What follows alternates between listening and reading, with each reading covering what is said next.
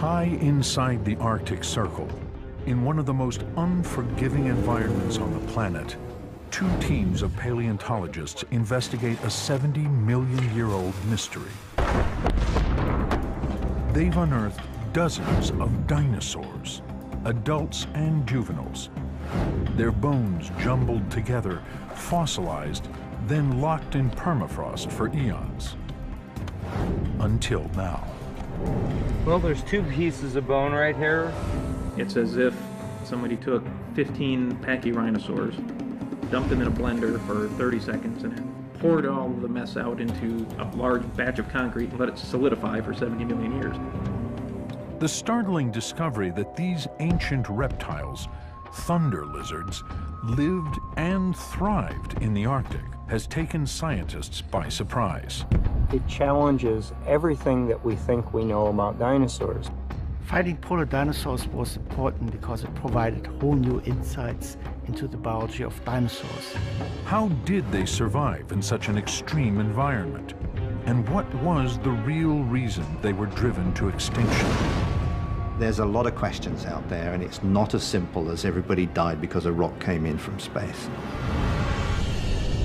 Fire in the hole! From millions of years in the past, a story of survival against all odds from Arctic dinosaurs, right now on Nova.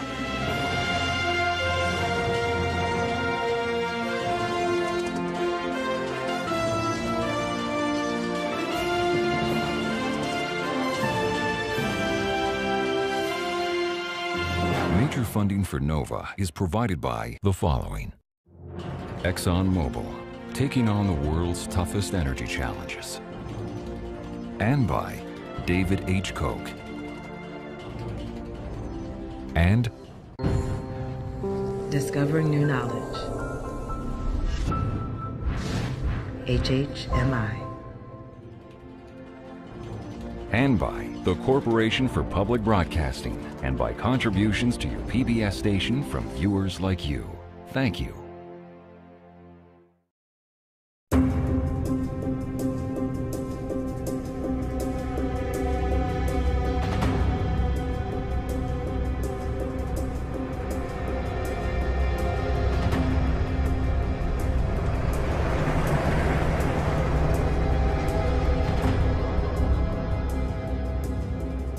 Early March, Alaska's North Slope, the frozen Colville River. A team of scientists has pitched camp here at the base of these cliffs, willing to brave the perilous polar winter to investigate a startling discovery.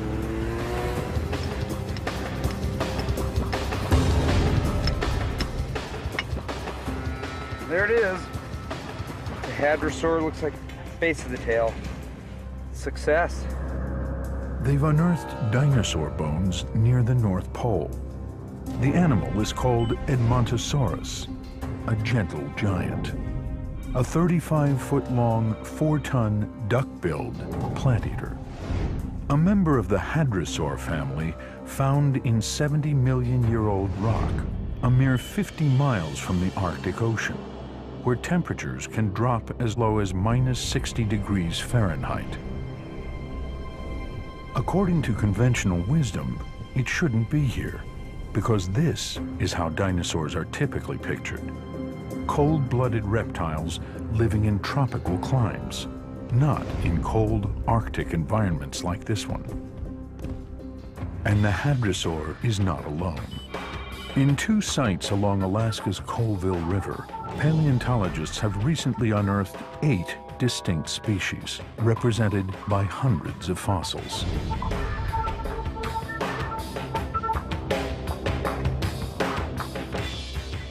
On this table are examples of the biodiversity of the animals, the vertebrate animals that we found up on the North Slope. And we have a variety of meat-eating dinosaurs. And this is the left front jaw, an animal called Gorgosaurus.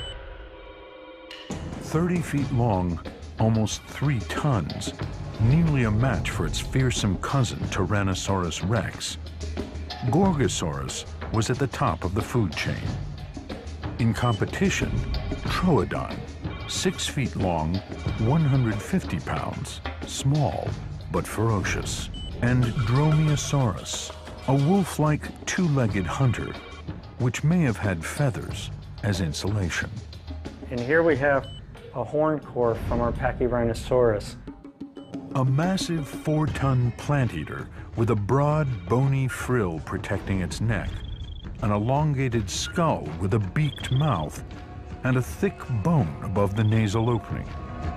Pachycephalosaurus, a two-legged plant-eating brute with a thick, bony dome on its head, possibly used for combat or defense. And Thessalosaurus, another two-legged animal thought to be a plant-eater. The unexpected discovery of so many species living in the Arctic is leading scientists to rethink old assumptions about dinosaur biology. The traditional view was that dinosaurs were all overgrown reptiles that lived under tropical conditions. When we found polar dinosaurs, however, it was driven home to everyone that dinosaurs could live under very different and thrive under very different climate conditions. Scientists long believed that dinosaur biology resembled that of cold-blooded reptiles, like crocodiles, animals that require warmth to survive and cannot withstand prolonged exposure to temperatures below freezing. But not one crocodile fossil has been found along the Colville, which suggests that polar dinosaurs found a way to adapt to an environment that their cold-blooded cousins couldn't tolerate. But how?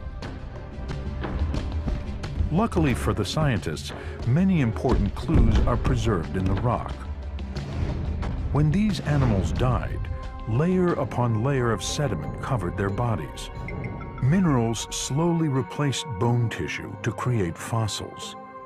Then, 45 million years ago, geologic forces began to uplift the ground, exposing the edge of the fossil layer along these frozen cliffs.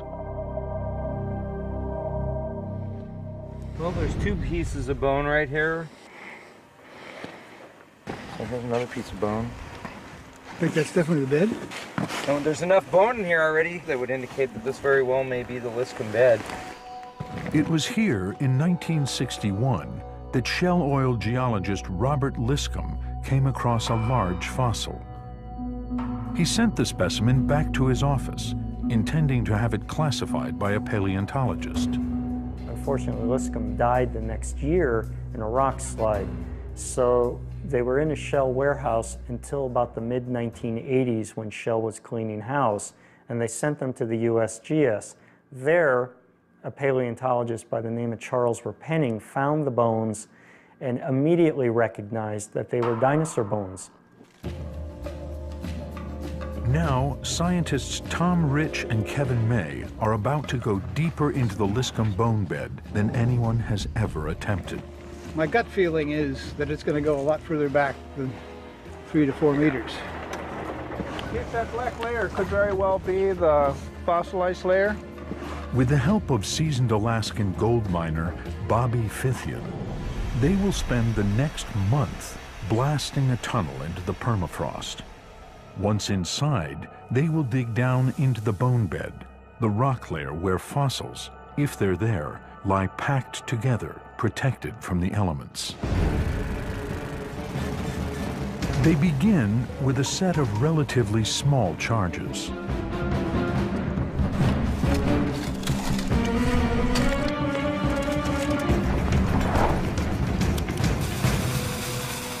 Fire in the hole!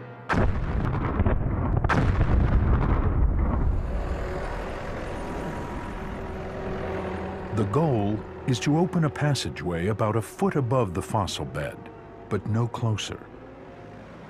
The worry is that if they don't angle the blasts just right, they'll destroy the treasures they came to retrieve.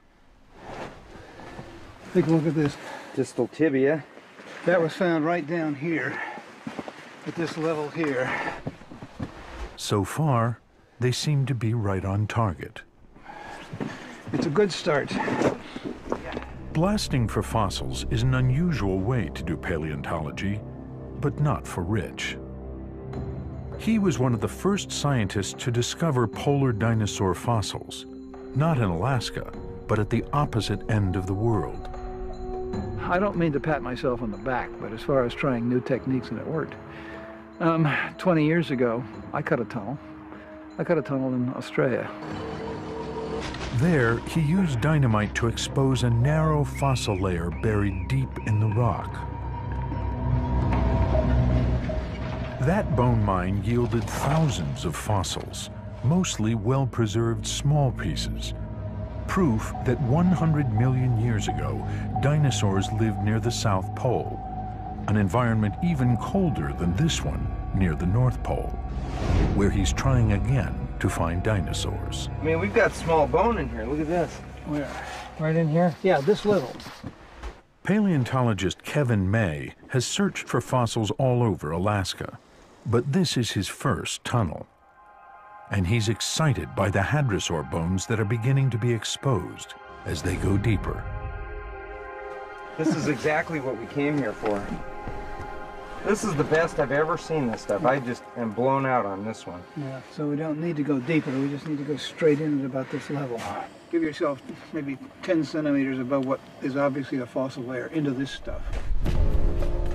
The initial digging to establish the entrance to the tunnel has already unearthed some large bones. That's definitely a rib. But most are in poor shape. Some type of long bone here. Unfortunately, it's fairly well powdered. Because they were lying close to the surface, the fossils have been broken and worn by the freeze-thaw cycle, the punishing effect when water seeps into the ground and then expands when frozen, cracking open rocks. The purpose of the tunnel is to dig deep into the permafrost, which is not prone to those seasonal changes, and hopefully find better preserved, smaller, and more delicate bones. When we get in, what we hope 20 meters, we're going to be beyond that. So we're going to see bone for the first time that's never been through that. With the entrance set safely above the fossil layer, they give Bobby Fithian the go-ahead to complete the blasting.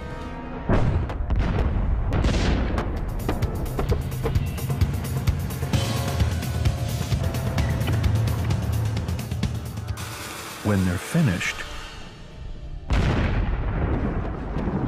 the tunnel stretches a remarkable 65 feet into the cliff, laying bare rock that hasn't seen the sun for tens of millions of years.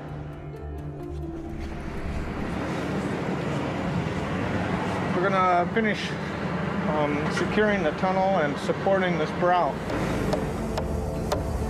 The team has successfully completed the first phase of their project. The delicate work of excavating the bone bed will begin in 5 months' time, during the Arctic summer when the weather is milder and the sun remains above the horizon nearly 24 hours a day. There isn't any reason for this tunnel not to be here at least 100 years from now if you take care of it. Okay. You've got a nice tunnel. You're going to find some dinosaurs. Oh, yes. Good job, buddy. For Tom, this is the culmination of years of struggle. Dr. Rich? And he knows that without the skills of the Alaskan miners, it could never have come to pass. I'd like to thank all of you. You know, you guys have helped me achieve something I've been trying to get to for 18 years.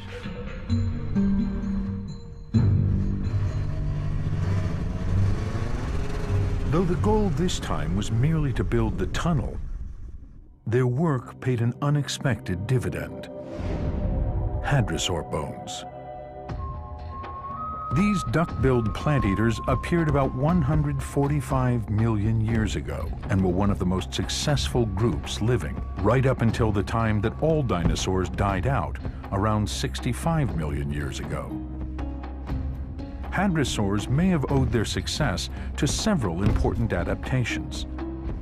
They were one of the first large animals to evolve fleshy cheeks and hundreds of teeth that were continually replaced, features that made it possible for them to chew their food instead of just biting and swallowing, as other creatures did. They also built nests and apparently tended their eggs, like brooding birds. Hadrosaurs are the most common dinosaur found at the Liscombe bed. But 28 miles upriver from the tunnel, atop a 300-foot cliff, a second team of paleontologists has made another remarkable find. A mass grave containing at least 4 species of dinosaur, including Gorgosaurus, Edmontosaurus, Troodon, and Pachyrhinosaurus. This is the most diverse assemblage of dinosaur bones here around the North Slope. It's got a variety of kinds of animals. It's got tremendous bone density.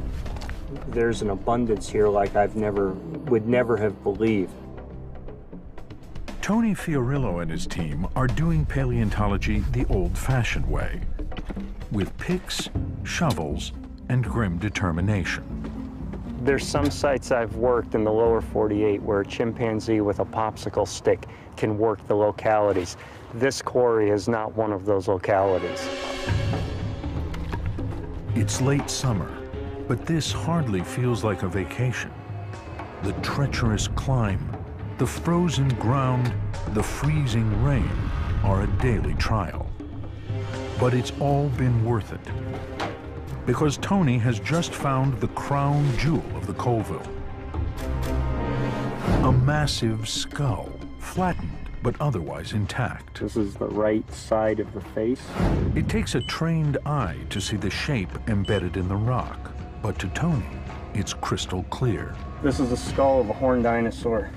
It's upside down, so you're looking at the right side, or the right cheek, of something that we've been calling Pachyrhinosaurus. Pachyrhinosaurus, the horned dinosaur, a relative of Triceratops, previously known only to live much farther south. And there are others. There's 14 individuals of a horned dinosaur in this little pit so far. Finding so many Pachyrhinosaurus in one spot is like stumbling onto an elephant graveyard. 70 million years ago, something happened that deposited the bodies of more than a dozen massive animals in this one spot. The river below offers a clue. The density of bone's so high that it's easy to envision this being a jam in a river channel. These animals were transported down river somewhere, and presumably they created their own little log jam, except it was a bone jam in a river channel.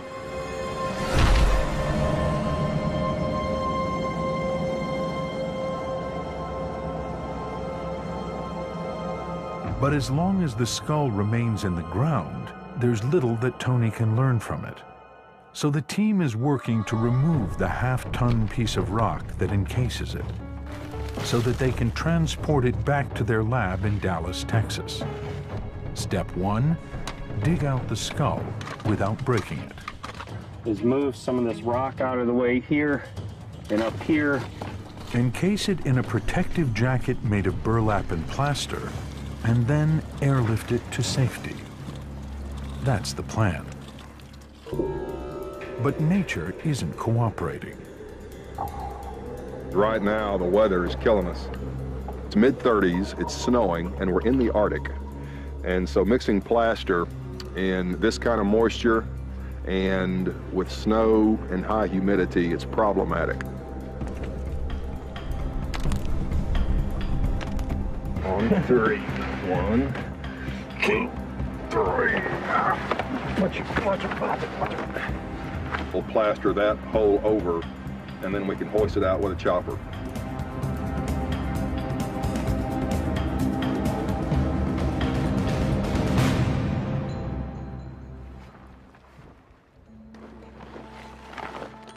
When the helicopter arrives, they worry that the plaster hasn't fully cured. What do you think? It's not giving off any more heat. So it's hydrated, it's hardened as much as it's going to get. But the helicopter is on a tight schedule.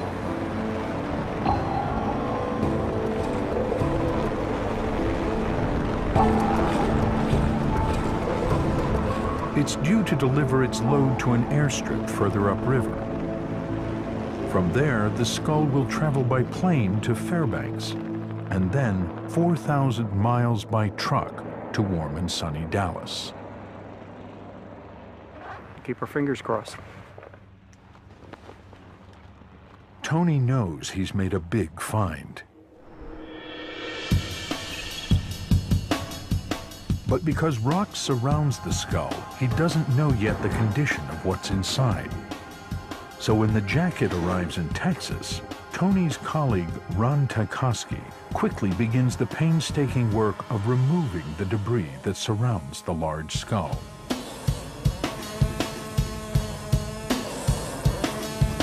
He's almost immediately surprised. The rock around the skull is filled with bones, bits and pieces from more than one Pachyrhinosaurus. A wonderfully intact vertebra, part of the spine of this animal. This bone is of particular interest. They've already found several others at the same site, but until now they weren't completely sure which dinosaur species it belonged to. This is the point where the skull attaches to the first vertebra of the neck in a beautiful ball and socket joint. And we have at least 15 of these from this particular quarry. It's as if somebody took 15 Pachyrhinosaurs and dumped them in a blender for 30 seconds and then poured all of the mess out into a large batch of concrete and let it solidify for 70 million years. Everything is completely jumbled about, bones are oriented in all sorts of different directions, and nothing's connected. Finding so many Pachyrhinosaurus tells Tony that these wide-ranging animals, found throughout North America, lived in large numbers on the North Slope. But the bones don't say how they lived, or what conditions were like during the toughest time of year. What did they do during the winter time? How was life up here the same or different than what we see in the lower latitudes?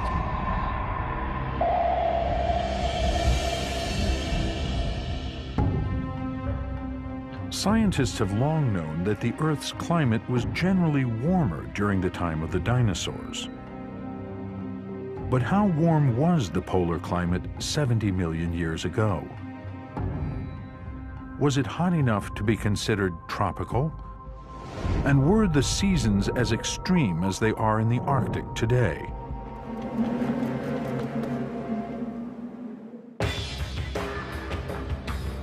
British paleobotanist Robert Spicer may have solved one important piece of the puzzle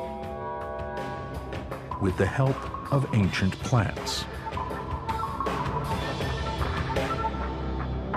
When I find a fossil leaf, it tells me something. It's like a messenger from the past. He made his first trip to the Colville River in 1976. It was known that there was a rich flora there, but what I didn't realize was just quite how abundant it was. So we'd land and run over to the outcrop and start hammering away, and there were the leaves. Since then, Spicer has amassed one of the world's most impressive collections of Arctic botanical fossils from the late Cretaceous. This collection here is fairly typical of the kind of fossils we find throughout the late Cretaceous of the North Slope. Now, what we have here is a 90-million-year-old cycad. Cycads are tropical and indicate warm conditions. This one here, this is a conifer. Conifer trees are found in a variety of climates. Measuring up to 30 feet tall, they were common on the North Slope. This is a fern. These are the sorts of things that your knees would brush past as you walk through the Cretaceous forest. This here is quite unusual. It's a leaf which has got a smooth edge to it. It hasn't got any teeth. And this is typical of the kinds of leaves that we tend to find in warm environments today.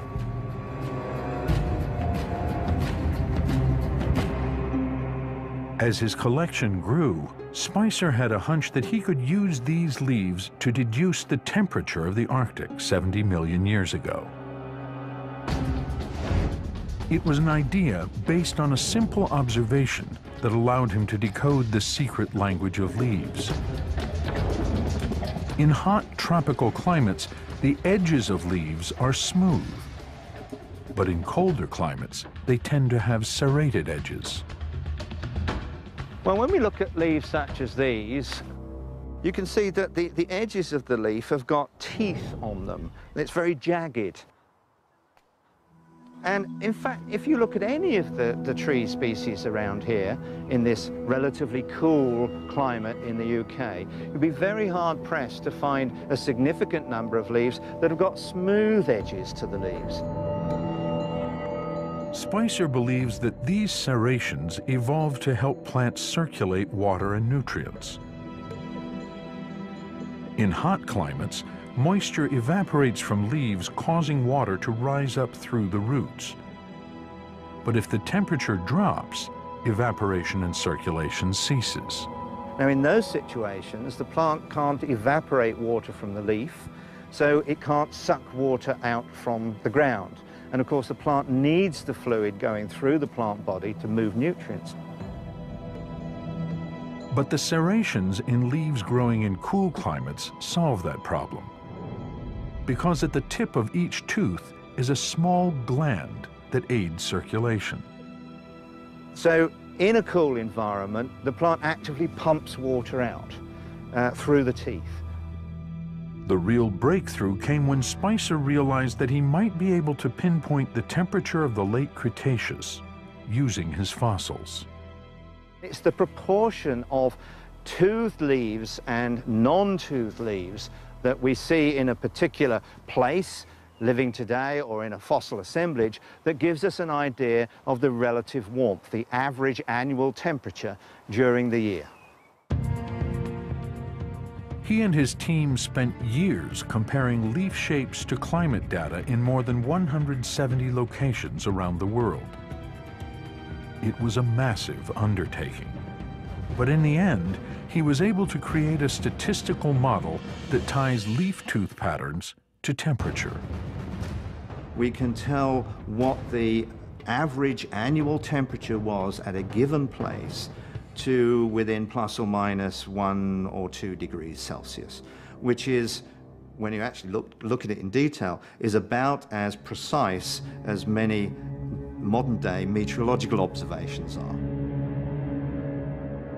When Spicer examined his fossil collection, he discovered a match between those ancient Arctic leaves and leaves found today in southern Alaska, a temperate climate, very different from the barren tundra today. The model indicated that the average annual temperature on the North Slope was about 42 degrees Fahrenheit, 30 degrees warmer than it is there today. But that number is deceptive, because at high latitude, the yearly highs and lows are far apart. So while the dinosaurs would have enjoyed summer temperatures in the 70s, winters were likely cold enough to produce snow and even ice.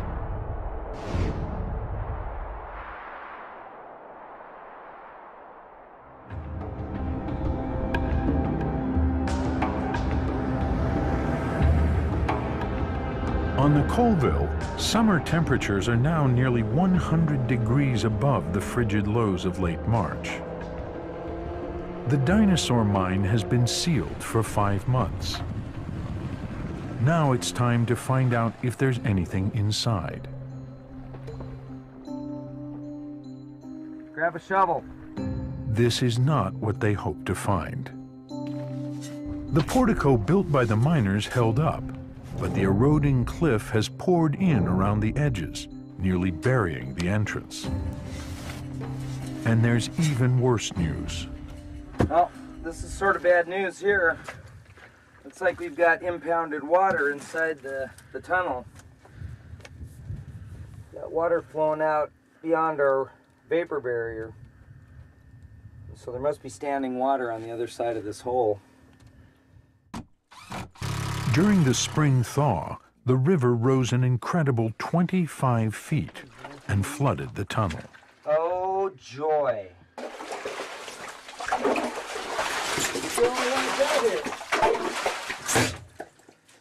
Dun, dun, dun, dun. The bad news is we have a mess. Yeah. There is some good news. Oh, there's nothing yielding. This is beautiful. That is fine. We're going to be safe in here. There's no yield at all. The walls and ceiling are frozen solid. It's like standing inside a refrigerator, cooled by million-year-old permafrost.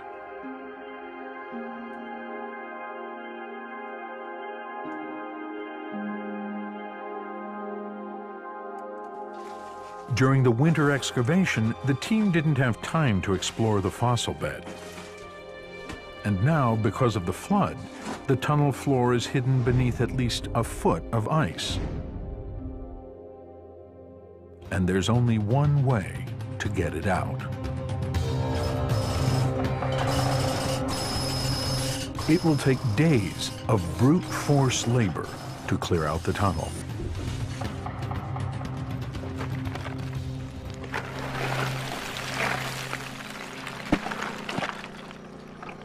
The outside temperature may be warm enough for the scientists to work in shirt sleeves. But this is not a hospitable place. The river temperature is barely above freezing, and the Arctic landscape is barren. If they were alive today, herds of dinosaurs could not have survived in a place like this. What was their polar summer like 70 million years ago? That's the question that Steve Hasiotis has set out to answer. He's a paleoichnologist. That's a beautiful sinusoidal trace. He studies impressions preserved in rock, which are often the only record left by birds, insects, worms, and other animals too small or delicate to have become fossilized themselves.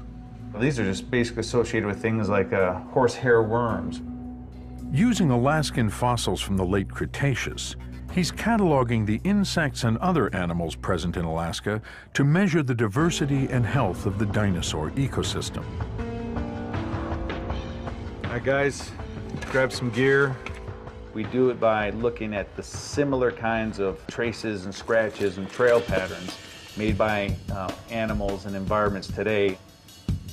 And then we can take that information, look for the similar patterns in the rock record.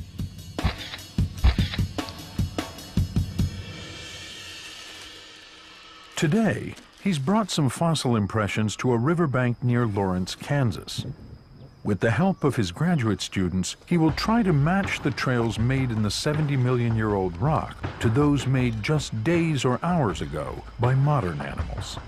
Great trail right there. Holy smokes. I think these are these mud-loving beetles where the ceilings of them have collapsed. Bird tracks here, and then these worm trails here. This is the association that we're seeing up in the Arctic. From the modern-day animals on the bank of the Kansas River, a snapshot of a very similar environment in ancient Alaska begins to emerge. And he's sharing his insights with Tony Fiorillo. On this here, you got about 4 or 5 different trackways here and trails, ones that are slightly larger aquatic earthworms. Totally fantastic hopping trails of a grasshopper or a cricket. And this other thing here is a crawling trail that's reminiscent of a beetle. So we got worms, beetles, and some sort of cricket-like thing. Does that help fine-tune the environment that these things were in? This had to be probably in the height of the summer or near the end where it's very warm. There's a high diversity, low-lying water. swampy areas, nice large lake plain or lake margin exposed. That means a rich ecosystem in the summer, capable of supporting creatures of all sizes, and a much greater diversity of plants and animals than is found in Alaska today. Picture yourself standing on this lake shoreline. It's warm, sunny. There are herds of duck-billed dinosaurs and other kinds of plant-eating dinosaurs along the lake, eating vegetation like horsetails, ginkgos, the flowering plants. An abundance of flying insects and crawling insects on the shoreline, in the water. Theropod dinosaurs, large ones like T-Rex, smaller ones probably like Troodon, and they're hunting these plant-eating dinosaurs.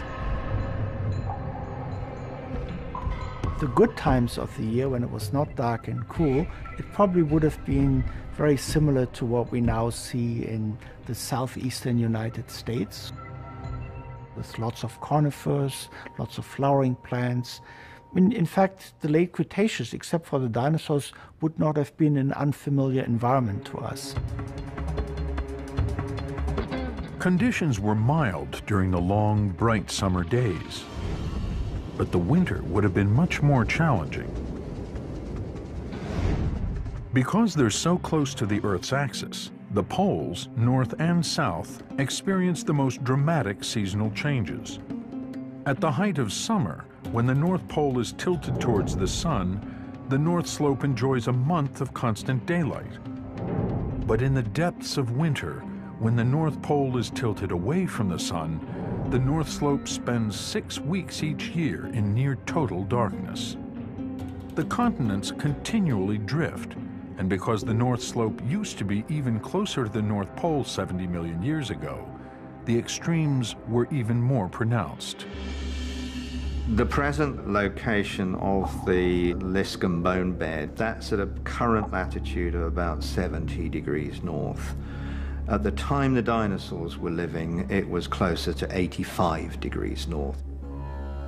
Today, the North Slope is 1,500 miles from the North Pole, but 70 million years ago, it was 4 times closer, a mere 350 miles. With 4 months of darkness during the long winter. In thin slices of fossilized trees, Bob Spicer sees how the darkness affected the plant-eating dinosaurs' food supply. Under the microscope, individual cells are visible, showing a pattern of growth rings. The tree rings show that in the summer, the trees were very happy. They were growing quite rapidly. The light-colored cells were produced during the bright summer months. And as the season progresses, the walls get thicker, the color goes browner, until at the end of the growing season, the cells are really quite small. Then we get no more cells. The tree goes into dormancy. The summer growing season was long and active, but once winter arrived, everything stopped. Now, what that means is that it was dark and there wasn't a lot to eat. For plant eaters, the food supply would be reduced to decaying plants, roots, even bark. Hard times. But not necessarily for meat eaters. Like Troodon. Troodon may have had an adaptation that would have turned the liability of darkness into a killer's asset. Tony recently found a fragment of a young Troodon skull, which shows that the animal had unusually large eyes and an enlarged optic lobe in the brain. So the brain would be in this cavity right here. We've just caught the beginning of where that brain is enlarged to accommodate the optic region of the brain. Troodon's enhanced visual system may have allowed it to hunt at night. And it's not the only species with those features. In 1989, Tom Rich named Lielinosaurus, found near the South Pole, another small meat-eater with unusually large eyes. With food scarce, the large herbivores would need to conserve energy. They would have been torpid, sluggish, easy prey.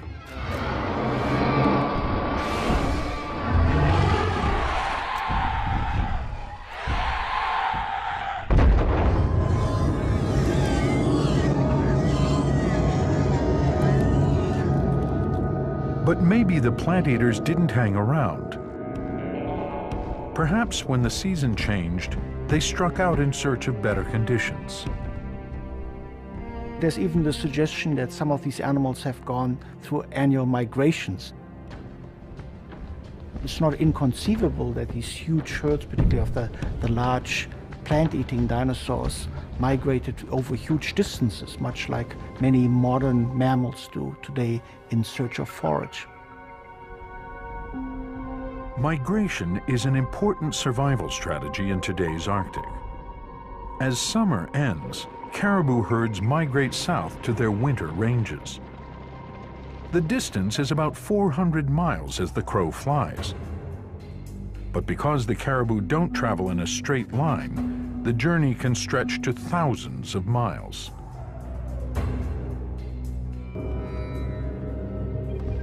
Dinosaurs would have had an even longer journey.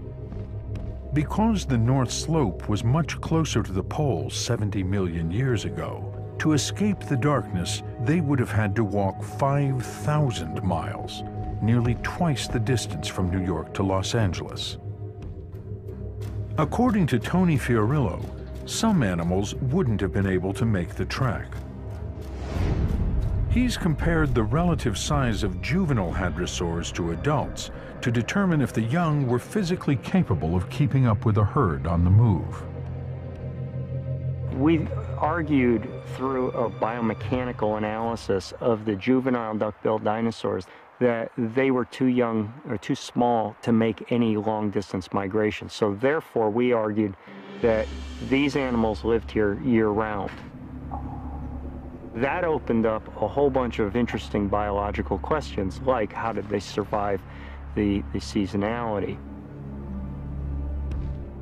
Tony's evidence has important implications for a long-running debate about dinosaur biology. Were they cold-blooded like lizards, or warm-blooded like mammals? Cold-blooded animals cannot long endure low temperatures. They seek external heat sources to power their metabolisms. Warm-blooded animals can generate heat internally to keep a constant body temperature. And many warm-blooded animals are found in cold climates. And there is strong evidence that dinosaurs were the ancestors of modern birds, which are also warm-blooded. But so far, no conclusive answer about dinosaurs. Kevin May's hadrosaur bone could add clarity to the debate. It's now in a lab in South Africa, where Professor Anyusha Chinsami-Turan is examining the bone for clues about dinosaur metabolism.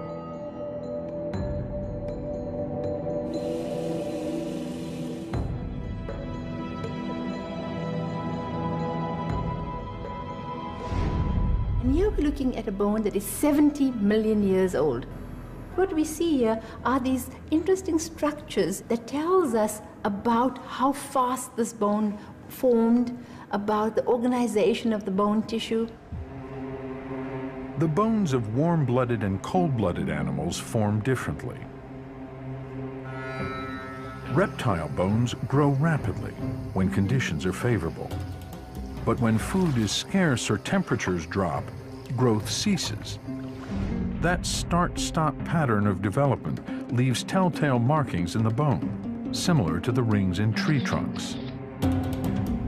These alternating rings of growth that we see in reptiles, they tell us that these animals, their growth is dependent on seasonality.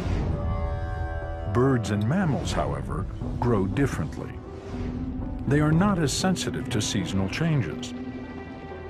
they add new layers of cells more rapidly and continuously. In warm-blooded animals, no growth rings. Because the hadrosaur was a dinosaur, and because the poles experienced the most extreme seasonal swings on the planet, Anyusha expected that the bone would show pronounced growth rings. But instead, she had a surprise. I don't see the growth rings that I would have expected in an animal that would have been affected by seasonal climatic conditions. The hadrosaur bone more closely resembled the bone of a mammal or bird. That suggests that the hadrosaur did not hibernate or slow down during the winter. It was active all year round. I suspect that perhaps this animal was very well adapted to the environment in which it lived. For some scientists, thinking of dinosaurs as warm-blooded is the only explanation that makes sense. If they're warm-blooded, you can see them surviving in this kind of climate, much as modern mammals and birds do in the Arctic today. Today, biologists increasingly understand that there exist degrees of warm-bloodedness and cold-bloodedness in the animal world. It's not always one or another.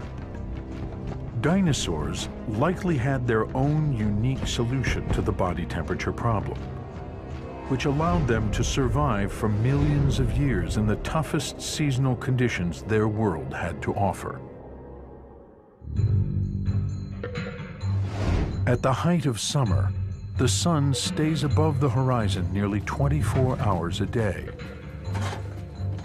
Work has continued around the clock to clear the debris. Now is the time to find out if the bones buried inside are better preserved than those found in the cliff face. Kevin makes the most of the short time he has left. Jackhammers give way to precision instruments.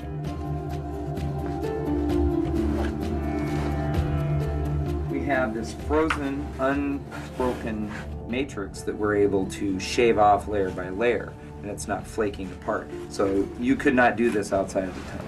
You couldn't do it outside the permafrost. Part of the vertebrae. Half of it broke is probably in here. So now we get out the napkin. Almost immediately, the team finds several extremely well-preserved bones, more delicate than any of the bones they found outside the tunnel.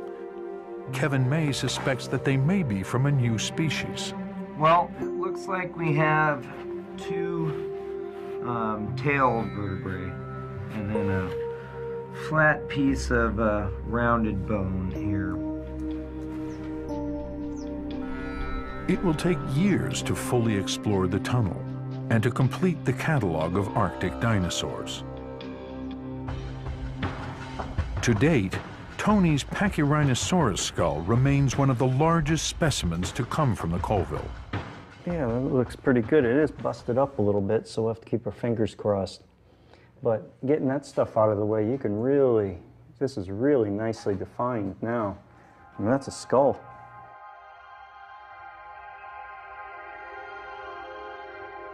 But despite its poor condition, the skull and all the other fossils miraculously preserved for 70 million years reveal a fascinating chapter in the history of the Earth. 230 million years ago, the Earth was even warmer than it was at the end of the age of dinosaurs. Those conditions fostered a great flowering of diversity, including the evolution of dozens of species which came to dominate the land, the air, the water, and eventually filled every corner of the globe. And then, 65 million years ago, a devastating blow to the planet, a massive asteroid impact. The prevailing theory is that the resulting explosion threw massive clouds of gas and ash into the air and plunged the Earth into a global winter. The theory held that dinosaurs, tropical animals, were unable to cope with the darkness and the cold that followed. But the discovery that dinosaurs already lived in non-tropical conditions and during long periods of darkness suggests that there must be more to the story. I think that one of the values of our work is that it is suggesting that a catastrophic end to the Cretaceous did not kill off the dinosaurs. But if the asteroid alone didn't wipe out all dinosaurs, what did? According to the fossil record, 70 million years ago, 5 million years before the impact, the number of dinosaur species around the world was already shrinking. As we go through the late Cretaceous, diversity seems to decrease. And it's a general truism of evolution that the more biologically diverse you are, the more robust and able to cope with environmental change you are. Before the asteroid, the writing may have already been on the wall. Continents were on the move. Air and water circulation patterns were changing, causing global temperatures to fall.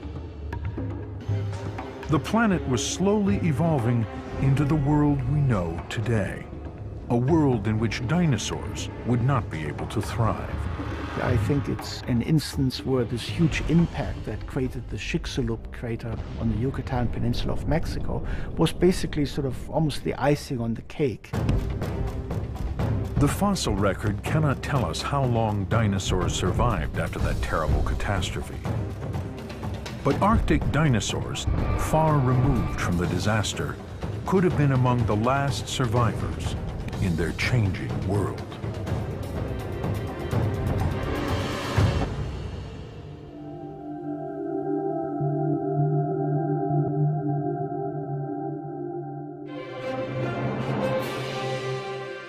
On NOVA's Arctic Dinosaurs website, watch any part of this program, go behind the scenes, and more. Find it on pbs.org. Major funding for NOVA is provided by the following: ExxonMobil, taking on the world's toughest energy challenges. And by David H. Koch. And Discovering New Knowledge. HHMI. And by the Corporation for Public Broadcasting, and by contributions to your PBS station from viewers like you. Thank you.